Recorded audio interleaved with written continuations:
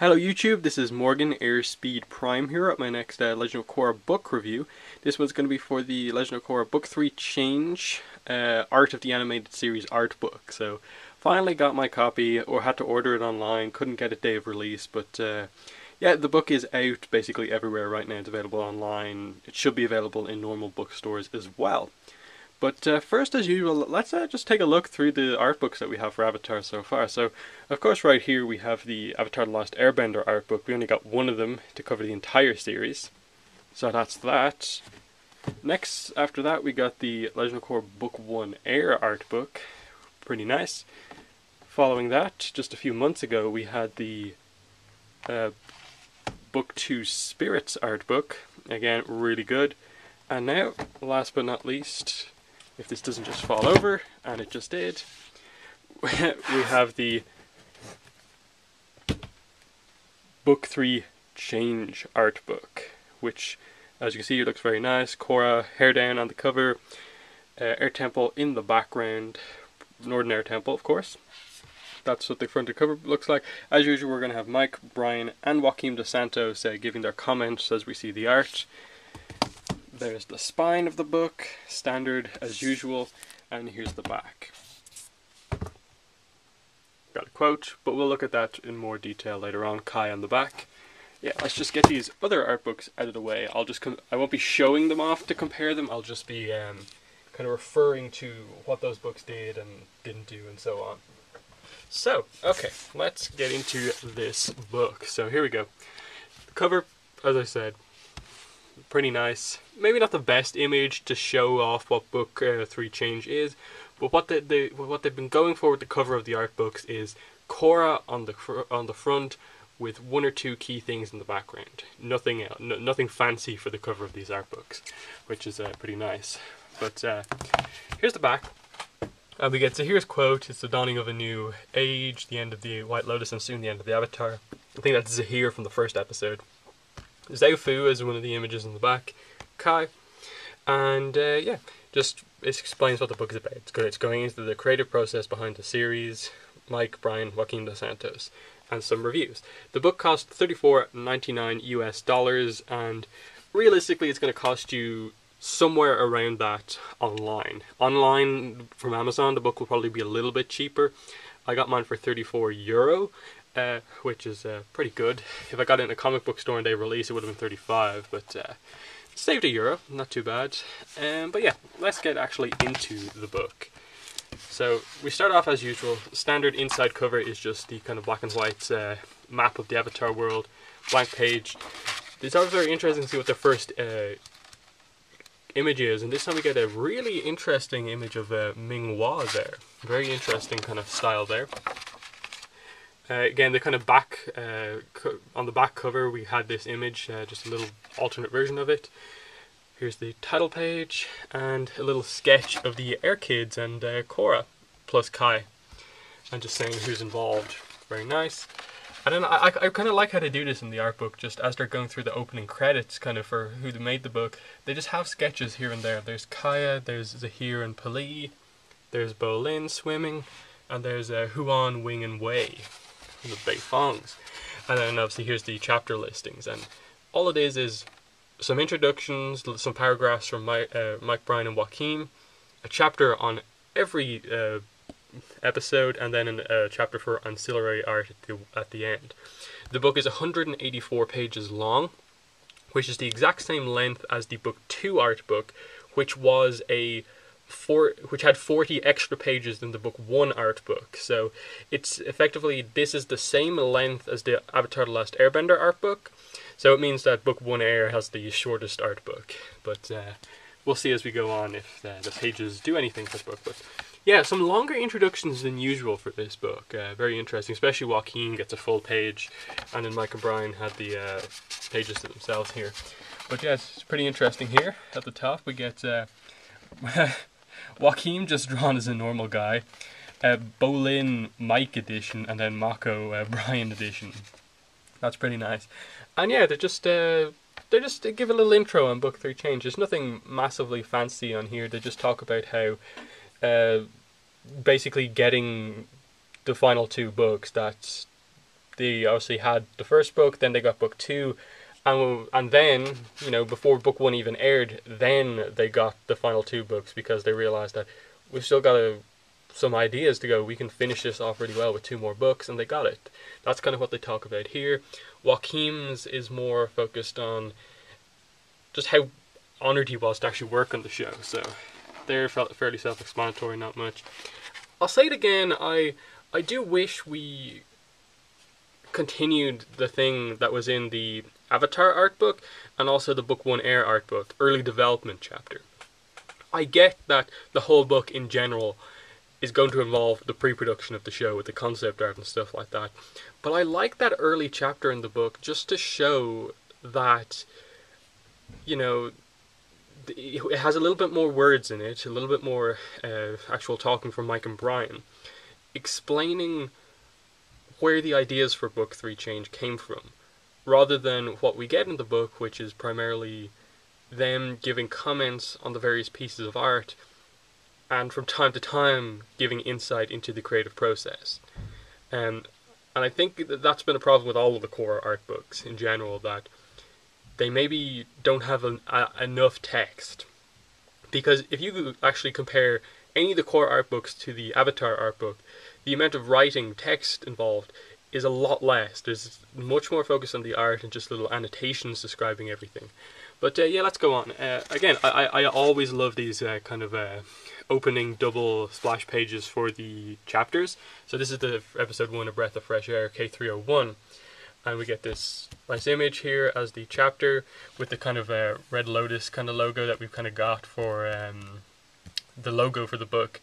And then in the background it's just a 2-page spread background piece of art that's essential to the first episode. So Kyoshi Bridge is essential to the first episode. So I really like that we get that here. It's really cool. And that's for all of the chapters. It's a really cool thing that these art books do. And we start off straight away with a kind of focus on Zahir, and then Da, and some of the hedgehog spirit and stuff like that. Again, they don't really go too much in depth on the characters. Like, they don't give you any extra information basically on any of the characters, really. And for Zahir, Pali, Gazan, and Minghua, as probably some of the least developed villains that we got in Korra, it's a bit of a problem. And they constantly reference that you know, we could have almost done a whole series explaining how these characters came together and stuff like that, and it's just teasing constantly, when it's stuff like this where they can actually give us a little bit of extra information, but they don't. And yeah, it's just a really nice look at the kind of character designs, and you know, the Ryuki Hyun and all these other artists that you maybe don't hear about as much as Mike and Brian's involvement in the show, and it's just really nice to see that. Yeah, Angela Song Muller, who I think is the artist who does the How to Draw Korra book, which was actually decent. I reviewed it on my channel. But yeah, pretty nice stuff there. And then yeah, we get some storyboard stuff. And what I will say I've really noticed reading through this book, there is a lot of storyboard pages. And I think this is where the 40 extra pages came from in these books. I looked back on even the book 2 art book, and there's not quite as many as there are in this book, but there's still a lot. So there may have been 40 extra pages in the book 2 and 3 art books, but a lot of it's just taken up with these storyboards. And while they're nice to see, definitely, they almost overuse them just to kind of fill in space in the book, when, you know, that's nice to see, but you can sort of see it completed in the show, and the extras on the DVDs and stuff like that show you some of these storyboards. Well, what we really want to see is a lot more stuff like this. Like, this is the background for Da's shop, which is, you know, a very small scene in the first episode where Mako comes in and Da's kind of breaking stuff with his airbending. Very nice. And stuff like this. Like, they even specifically mention here, like, a page of spirits from the first episode, when spirits are barely a part of the first book, this book of Korra. It's just really nice to see some of these spirit designs in full, and how kind of cool they look. And they even mention it. Mike mentions in this little annotation here, yeah, although the spirits don't play as big a role in book 3 as they did in book 2, we still wanted them to have a presence in the world, especially during the spirit wild scenes. And definitely, it ultimately is probably Korra's biggest problem as a show, is that it completely underutilizes the spirits that they introduced so heavily in book 2. And yeah, some really nice background stuff, some of the other key parts from the opening episode, Kyoshi Bridge once again. Here's a really nice line. Like, some of this more technical stuff I really like, that they go to the effort of explaining to you how this kind of fancy White Lotus prison door actually works. And like, you push it in, it spins, the doors then open, stuff like that. Just there's so much detail goes into the show. It really makes you appreciate it.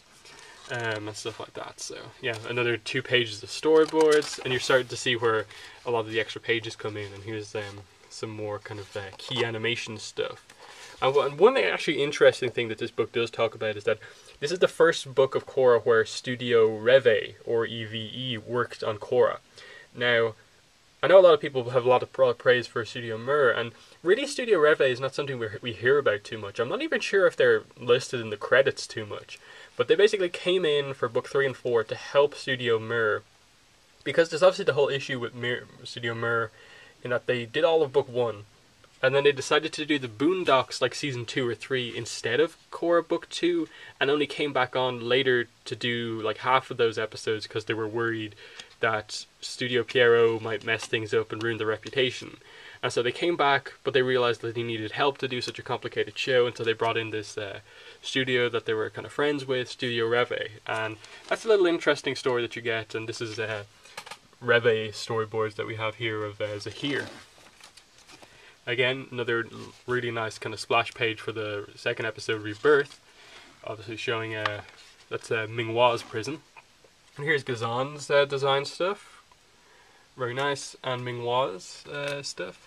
And yeah, there's actually one interesting piece of information here about Minghua, is that Brian mentions that her origin came from a grim joke pitch Mike and I had about Amon somehow surviving the explosion on the boat, but needing to bend water in place of his missing limbs.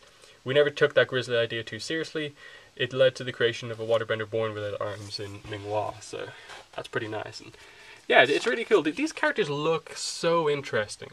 Like, they even mention here Gazan and his tattoos, and how, apart from his introduction episode, basically, you don't see them ever again. And it's just one of these things, like, why does he have tattoos? They seem very fancy and special for some reason, but why aren't they actually, like, explored? And it's really weird the way his backstory isn't mentioned, or any of them. They even mention it, I think, with Pili, that they give a hint at her backstory, but don't go into it. And it is a pretty big problem. This is actually, these pages, a couple of these throughout the book, are something I really like about this art book. Is that because they visit a lot of bigger cities, you get to see a lot of the more just background characters, who you just completely forget are in episodes, but are essential to creating a realistic world. It's really cool. Like, these are the citizens of just some of the Earth Kingdom villages that they visit in the second episode. And it's really interesting to look at how detailed the kind of character designs are. They're all unique in their own way. They're all wearing completely different clothes, but they have to have the same sort of a style of, you know, villages, Earth Kingdom and stuff like that. But everyone looks unique and stuff like that. It's really cool. And they do this with a lot of the places they visit. Here's Kai's page. You know, that's one thing that I'd maybe like them to do. Like, they just stick Kai on the same page as, like, Tuon. Like, Kai is an important character in this book. This is the book where he gets most of his character development. And all that's mentioned about him is one little annotation. Like, I would like a whole page of text explaining where his character came from, where the character design came from. But no, all we get is one little piece of text and just a few images of him. It's a little bit annoying that they do that. That they spend so much of the book showing off these storyboards and not enough, like, what I think is most interesting to fans, and that's showing you the character focus and where that comes from. Again, like, you know, that's 2.5 pages of storyboards here. It's really kind of, you can see that they're spending a lot of time on this. Zuko and Druk and stuff like that are done in just 1 page, and they don't even give too much detail on going through his design. They do, again, confirm the piece of information with Druk here, that he is a descendant of Ran and Shaw, but they don't confirm if he's hatched from the egg, if it is an egg and stuff like that. I always like these pages where they go into the kind of technical stuff about some of the CGI designs, like this Future Industries airship that they travel around the world on. It's just the amount of detail they go into. Like, they explain how the elevator system in the airship works. Really detailed. Like, here's like a cross section of how it looks inside. Here's how the ramp works and folds up. And this is sort of stuff you just kind of like take for granted. Like, do a lot of people even know that there is an elevator on this thing? It's really crazy. And you gave a lot of attention to this, and I really appreciate that. And yeah, let's just start getting through this. Some interesting, more storyboards, kind of key animations. Nice chibi page. And they do make a nice comment in the annotations here about how all of these faces were badges at Comic-Con, and they mentioned that they probably shouldn't have made so many of them because everyone was I don't think anyone was able to collect them all. Again, here's another one of these really nice opening chapter splash pages. Here's basically Mako and Bolin's family. This is a really cool page because really the focus is only on like here Chow, Yin, and Tu, and then we see some of the other characters in the background like Meng Meng and stuff like that, who we recently got the name of. And here's Naoki, who again name recently revealed, but not mentioned in this book. Why is that? But that's another thing that this art book can do. They can give names to characters who didn't have names in the show. We know San mentioned in the show, and this is the family portrait. Looks really cool.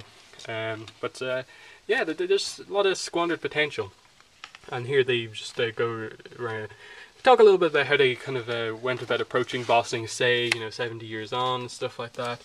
And another thing, like here, Earth Queen Hu Ting, who's a fairly important character in the book, all the real focus you get on her is this, top of the page, not even a quarter of the page devoted to her, and it's just 3 images of her face, image of her, just full character shot, and then the portrait that Grandma Yin has. Like, she gets the same amount of attention as Grand Secretariat Gun, or Gon, however you want to pronounce his name. It's really weird. Here's a guy who actually gets some information on. We didn't know his name from the show, but it's revealed here that his name is Gombo, Gombo. And again, look at this page, where you get full shots of all of the other barbarian guys, the bandits on the motorbikes, who, when you watch that scene, you only know this guy because he talks. The other guys are just people that Asami and Korra are beating up. But here you see that they're all different. They've all got like unique weapons. They're all wearing different clothes. All got different faces. Really cool. And just really shows the amount of detail that goes into the show. More key animations. I actually really like these. These kind of more detailed shots of the characters like this, where you kind of see really close up how the characters are drawn and stuff like that. It really shows you how detailed the animation style is. But yeah, let's quickly start going through here. There's Pali, who they do mention a little bit about her backstory and stuff like that.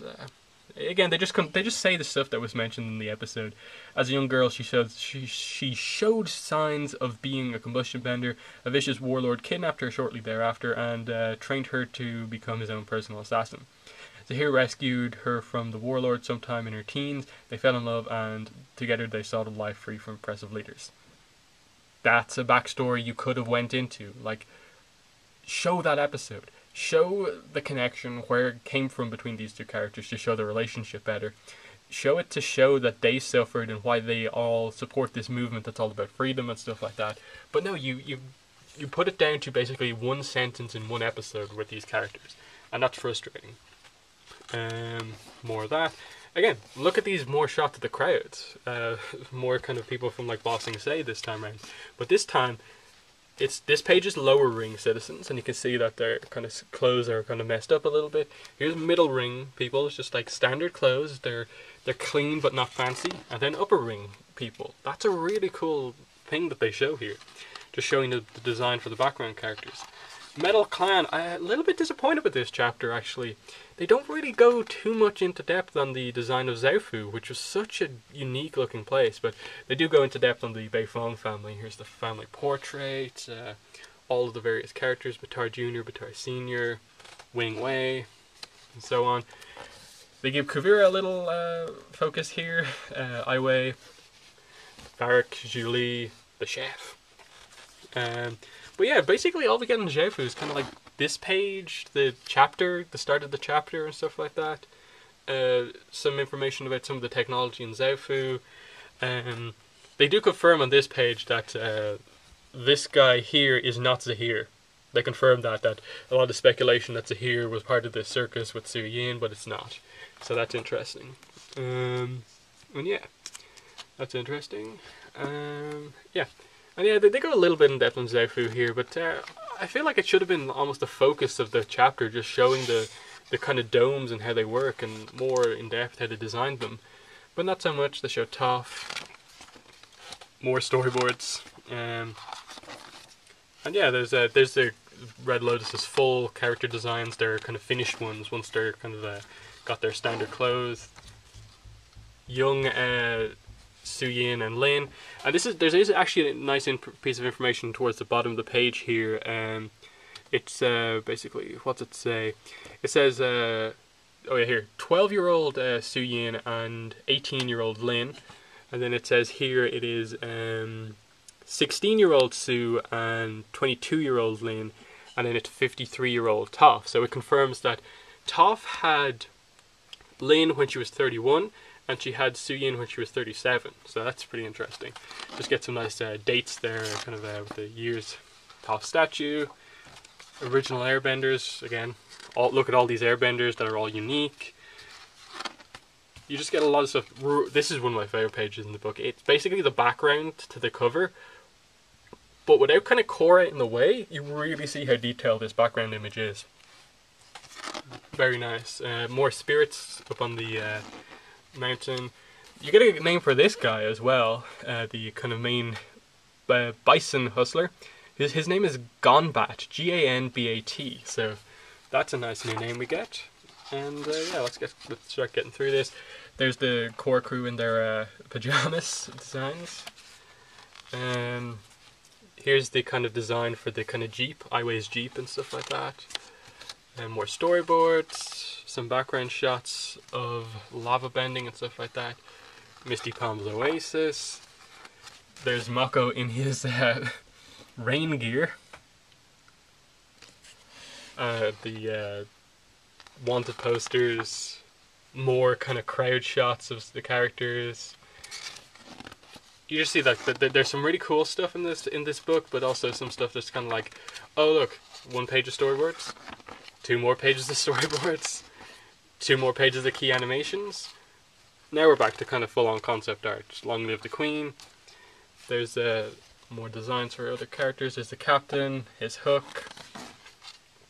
There's the sand shark, who they don't like mention anything on if it's a spirit or animal. I think they just mention it's an animal, so nothing too fancy on him. Some of the palace and the embossing say. Control room stuff. More storyboards, key animation. The ultimatum. There's the rings of the city. Yeah, we're getting towards the end of the book here. More storyboards. Some really nice background shots here. More storyboards. Enter the Void. Tonrock and Su Yin in kind of battle form. And then they get the designs of like the helmet, and there's a topographical map. There's some really nice stuff here if you really take your time to really kind of look through it. I don't want to like just kind of focus in on every single image of the book, but you get an idea about what they do focus on. And then they kind of go through some of the other kind of artists that they brought on. There are different kind of approaches and styles to designing backgrounds for the show. More storyboards. They do mention that, you know, they purposefully went for this kind of ominous, ambiguous introduction for Kavira when she spoke really for one of the first times. They're kind of setting up her role in book 4. Venom of the Red Lotus. There's the obviously cavern where the key action, some of the key action takes place. There's some background stuff. And yeah, we're getting towards the end of the book here. There's Janora's design when she just gets her tattoos. Very nice. Her cloak. Ryu, Opal, and their airbender designs.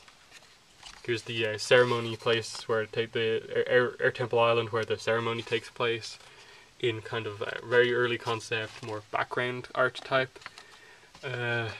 some more stuff like that. More storyboards. This one is obviously the scene towards the end when she's kind of getting tortured. She's really affected by the poison, is hallucinating about the past villains. That's actually a pretty nice one. And then this is really cool. More Studio Reve key animations showing Korra.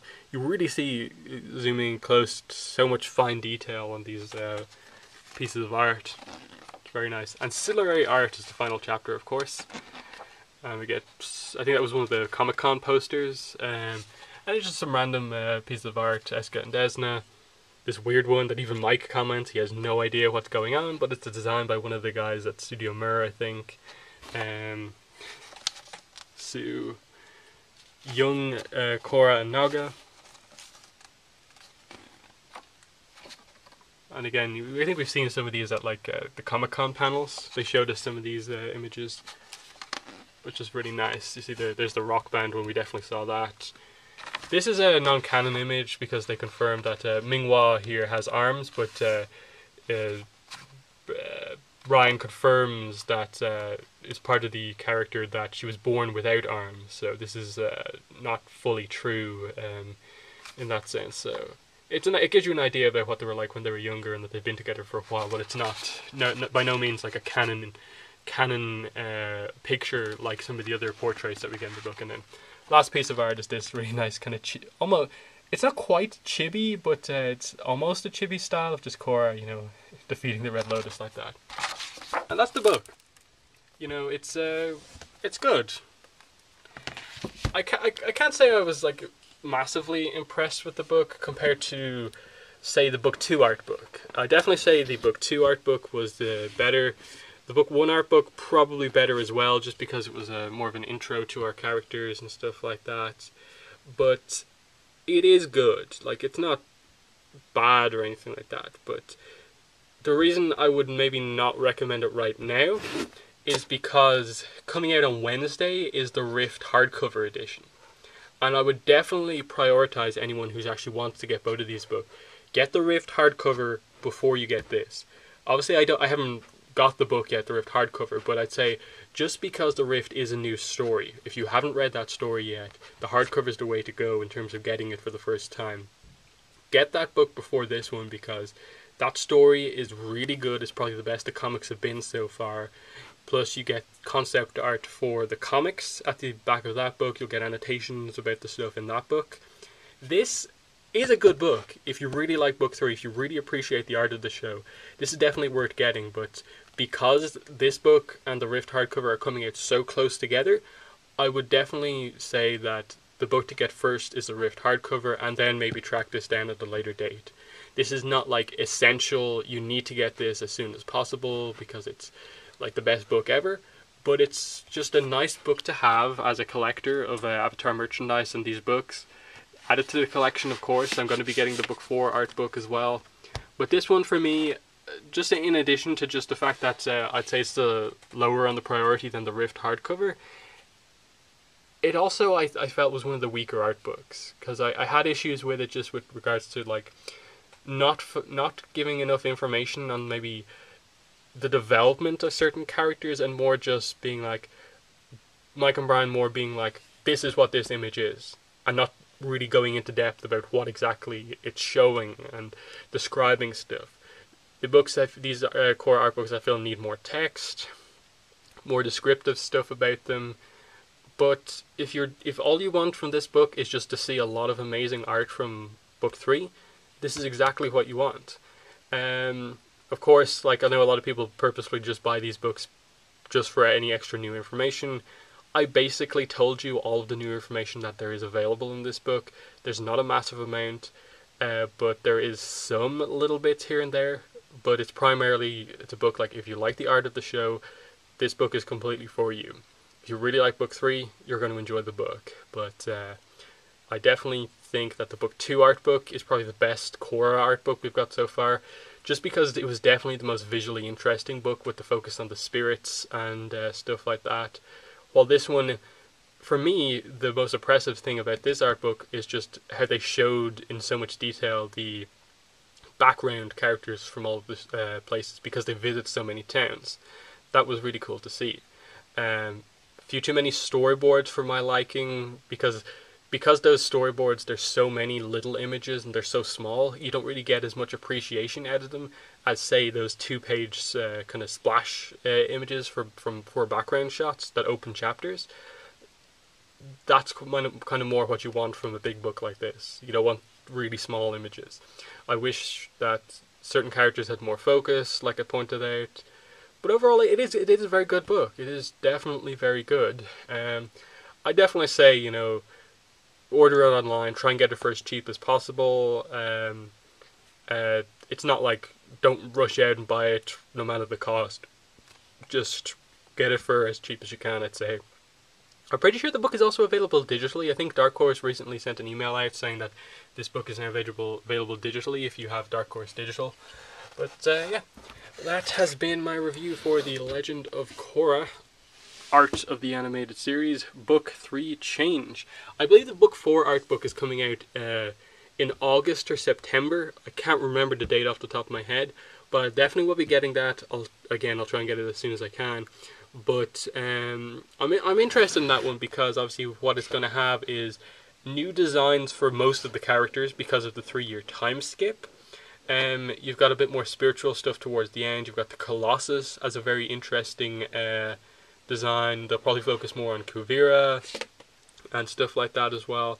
So there's a lot of stuff coming up that I'm very interested to see, especially stuff towards the end, like what they do with all the Korra scenes, and do Michael Brown comment about that towards the end of that book. I'm really excited to see what that's about and what they talk about in that book. But yeah. So while I'd say this is the weakest of the art books so far, I still think it's pretty good. So that's been a review. Thanks for watching, and bye.